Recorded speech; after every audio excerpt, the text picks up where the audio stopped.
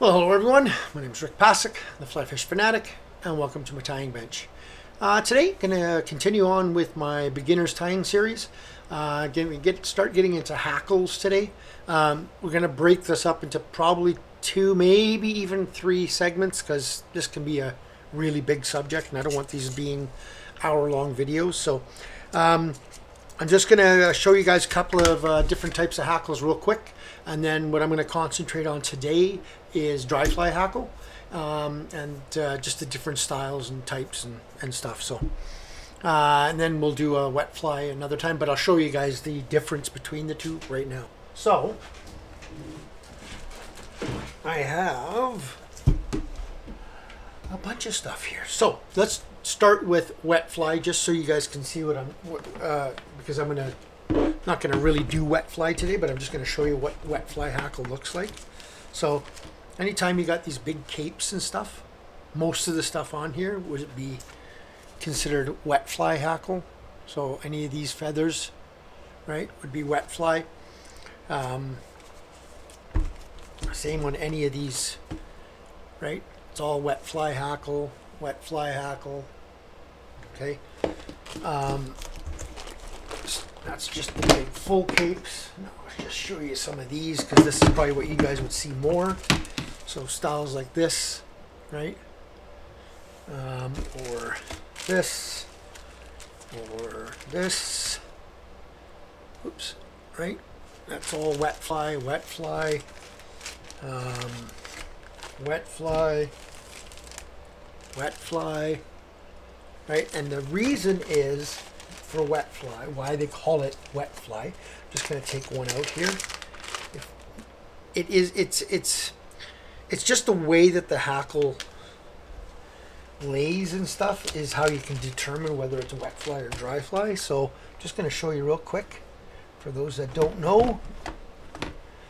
So here is a dry fly hackle, and here is a wet fly hackle. Okay, and if you see, if I do this backwards, you see how all the fibers kind of stick out? I'll show you closer on the other camera, but they stick out. Here, if I do the same thing, they'll stick out as well, but they kind of stick together. You see how they kind of don't really stick straight out? They kind of stick to each other. They get oils in them. And that's the big difference, is that there's more difference, but just for the beginner, that's the easiest way of describing what the difference is. So wet fly hackle comes in so many different colors and sizes and shapes and styles, and like I said, you can get them Chinese hen neck and golden hen, and all these different is considered wet fly style. So okay, so now that that's out of the way, dry fly. So, dry fly hackle. Dry fly hackle, right?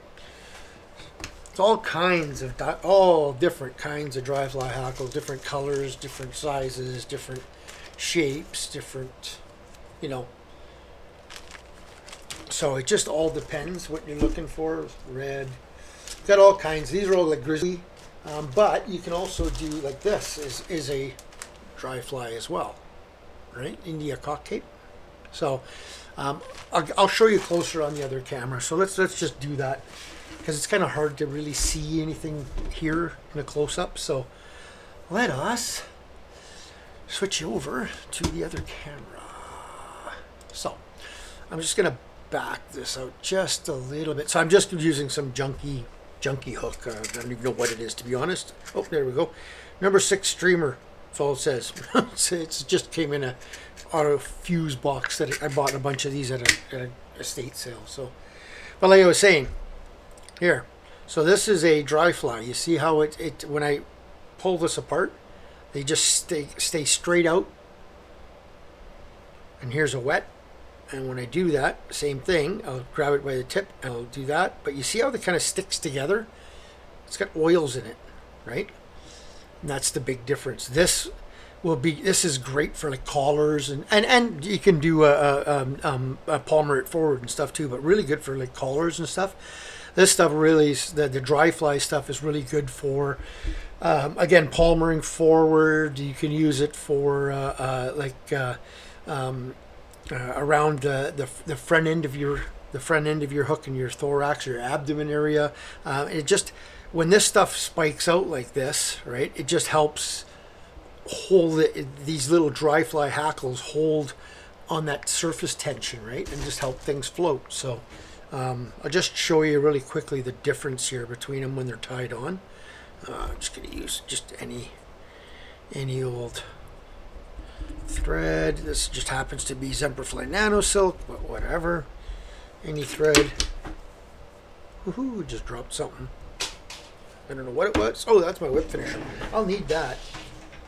I'll bend down and get that.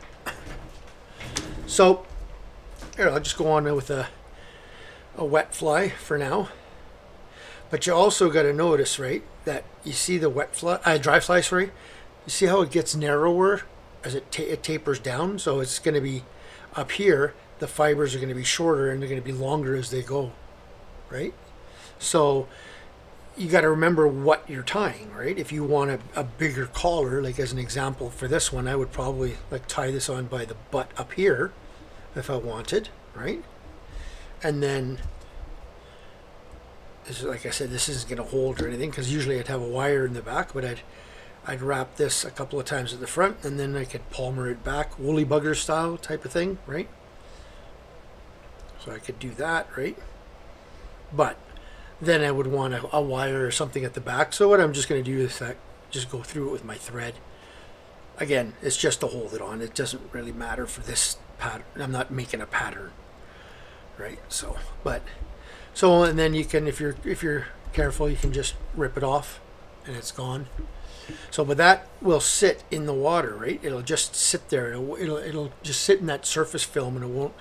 That's why it's called dry fly. It just helps hold it out, right? And then like with a wet fly, the difference between the two, like I said, there's several different ways to use each, but I'm just going to separate it. So I just got a little bit of my point, my tip sticking out. I'm just going to, like I said, again, just quickly tie it on. I'm not making anything here, so it's more just to learn. There you go. So now if I take this, I would usually use a hackle plier just because they're shorter, and then you just stroke all the materials back and just in touching wraps come forward, right? Come forward until you've used it all up, then tie that off. And you see the difference, how it's laying? It doesn't spike out like a dry fly does, right? Right? It doesn't spike out like a dry fly does. It sits more like that. So it's really good for doing collars and things like that, right? So, and then if you want to go with like that, so this green that I was using is a grizzly cape, the dyed green grizzly cape. You can get them in all kinds of different colors. This just, I mean, straight white. There's all kinds of stuff. But you can also buy like these India cock capes. I'll show you what they do. So I'll take again, it's a dry fly just because of the way the barbules are and stuff, right? But this one it's kind of half and half. You see how it will sit out, but not as, excuse me, I've got the hiccups. Not as well as the dry will, but doesn't lay back as much as the wet either. So just to show you. See if that'll break off. No, I didn't think it would.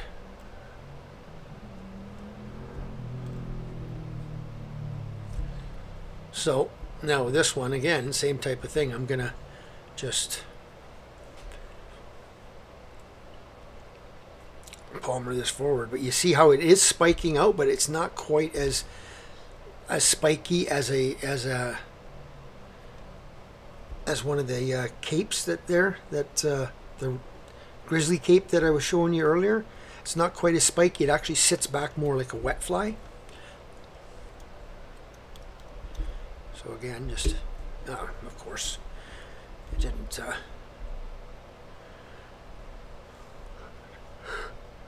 I guess I gotta try to slow down here. I'm just trying to do a bunch of them right in one video, which I think I definitely think I'm going to do a second video on hackle, because there's just so much to them and so many different types of hackle. So I'm just gonna throw this back in there, whatever. Doesn't really matter. Like I said, it's just for show, just to show you guys how it works. But you can see that does stick up more than the wet, but it doesn't stick up as well as the actual dry fly grizzly hackle, right? So let's just because that's looking pretty fugly. Grab another hooksker.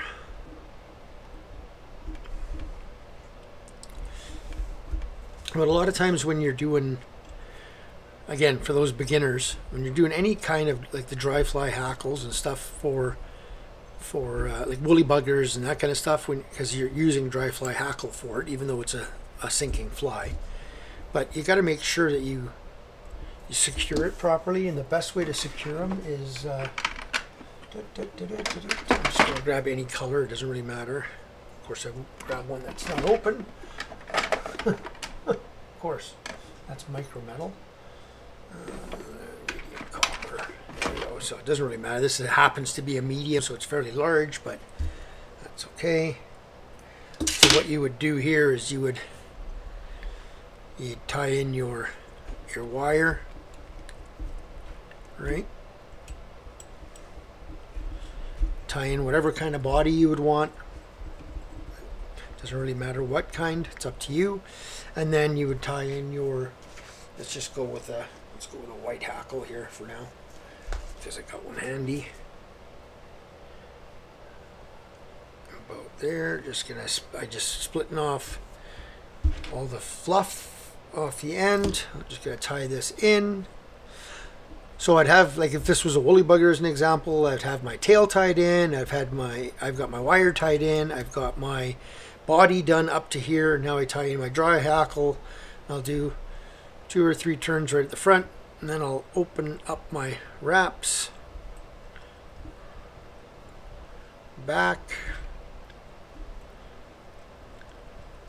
all the way to the back, and then I'm going to counter wrap my wire. So now I'm going to counter wrap the wire. Then as you go through, you kind of just give it a bit of a jiggle, and it won't trap the hackle fibers as easy, right? So just tie that wire off, behind it, in front of it, stroke everything back, helicopter your wire. Normally on something like, if I was doing a dry fly as an example, I would do it, I would use a thinner wire, not so thick. Did I not catch it? Oh, yeah, I did catch it. So, right, I would have used like a 1 mil instead of a 2 mil, or a small instead of a medium, just because I don't want to add weight. For a woolly bugger, it wouldn't have mattered, right? But so you can see there, it spikes it up, and right, it'll hold it out. Now the rule of thumb, again, it depends on the pattern, but the rule of thumb is that these should not be much longer than the gap of the hook. So that's not bad for a woolly bugger, right there. I wouldn't go any longer than that, but as an example, right? So, but there's so many different types of hackles out there. Let's see if I can find some more here. These are all just big ones. Just give me 1 sec.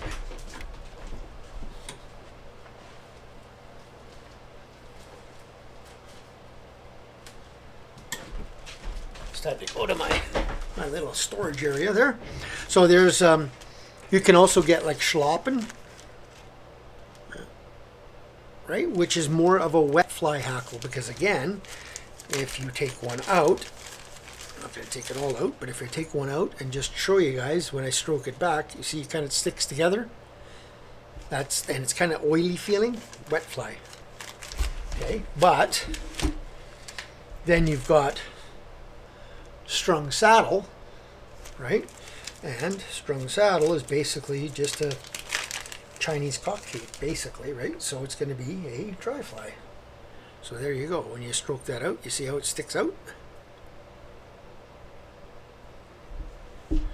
Right? So let's just, for the hell of it, it's a nice contrasting color. Let's just show you guys. I'll tie this in. So this is a piece of strung saddle that you can buy at most of the stores. And this is like the cheaper stuff. Instead of buying a whole cape, right? You can buy these packages. They're like, I think like $3-4, $5, something like that. So again, you just kind of stroke it back to start, just to make sure. All right, then I'm just going to do one in front of each other, not on top, because then it'll squish down, and I don't want that. So in front of each other, But you see how it's sticking out like a dry fly hackle? You can tie that off. Bingo. Same thing, strip it back, hold your thread tight, nip that off, and there you go. So that's used, that front portion is just using strung saddle. Right? So it's just a less expensive, smaller package. It's actually, I'm not 100% sure on this, but I think it's like the waist almost pieces of a saddle, right? When you go and buy a saddle or whatever, when they're manufacturing, when they're processing, this is the kind of the feathers that fall off. So it's not as good a quality as obviously as a full cape like this, but that's basically what's in a strung saddle is what's in here, right? In the Chinese cock cape. Basically, it's not. There's more to it, right? But I don't want to confuse all the. This is more for the beginner, right? So I don't want to confuse you guys. So, but you can, like I said, get them in so many different colors and sizes, and I mean, you can go from super small. Like, look at the size of these little hackle fibers in here, right? Just tiny little things, super tiny for like size 20, 24s. And then you go up to size 16, 18s, and then I'm going up to size 10s and 12s, and then 8s and 6s. So it's all in one cape. Same with any of these. Right down low here, you're going to have short little ones they're going to be much smaller for much smaller sizes, and then as you get up to the top here, you're going to get to the bigger ones, and that's with any of them. So yeah, so same thing, right? These are all just different dry fly hackles that you can get. But if you take here, I'll just do one more. So this is another India cock cape. I'll just jam it in there. It's probably not really enough room at that head, but whatever. We're not tying an actual fly, so I'll just jam the head area. Actually, I can even come back over that pink a bit. And I like always taking my stem and tying it back and going back over top of it. Especially in wet flies, where adding a little tiny bit of extra weight doesn't matter. But just locks that thing in there. So here, so same type of thing. Just gonna make sure all these fibers are going the same way. Stroke back, and then just wrap it. And go all the way around once, and then I'm just gonna slowly come forward, just making sure this is all strung back. But see how that kind of lays a little bit better back than the dry fly stuff, the grizzly, but it doesn't lay back, and it's not oily like the wet fly. So there you go. Actually, that doesn't even look too bad. I'd actually fish that. But yeah, so that's just a little bit of an overview, real quick overview on dry fly hackle. Obviously, you can put some dry fly floatant in them. I know some guys, what they'll do with their dries, oops, that got cooked on my finger. What they'll do with some of their dries, depending on the dries, is they'll put a little bit of floatant on them now, and they'll put them in their box and let that float and dry on them, and then it'll help with the flotation a bit more. I know guys, especially guys in the UK, I've noticed do that a lot. So, but that's up to you. But yeah, that's basically the function of dry fly hackle is for it to sit on that water and just have those little tiny tips touching the water, and those little tiny tips hold it up. That's essentially what dry fly hackle is used for. So, alrighty. Well, I hope you guys enjoyed that. I hope you guys, the beginners, got something out of that. There is definitely, like I said, many different ways of using dry fly hackle. I use a lot of this, the barbules, like just individually. The barbules, each one of these, I'll use like 2 or 3 or 4 of them on for tails. Like I'll rip this off and just use this for tails on perdigons and stuff, right? And little mayfly nymphs and things like that, right? But yeah, so just understand that if when you stroke it back, the easiest way to tell whether it's a dry or a wet is that when you stroke it back, if it sticks out like that and doesn't really stick together, each of the individual barbules or feathers, it's a dry fly. If it is like this and you stroke it back and you see how it kind of sticks together and lays back like that, if that's what it does, then it's more than likely a wet fly. Okay, so okay, hope you guys enjoyed that one, got something out of it. Please consider subscribing if you have not. If you have, thank you very much, and we'll see you guys on the next time video. Tie lines.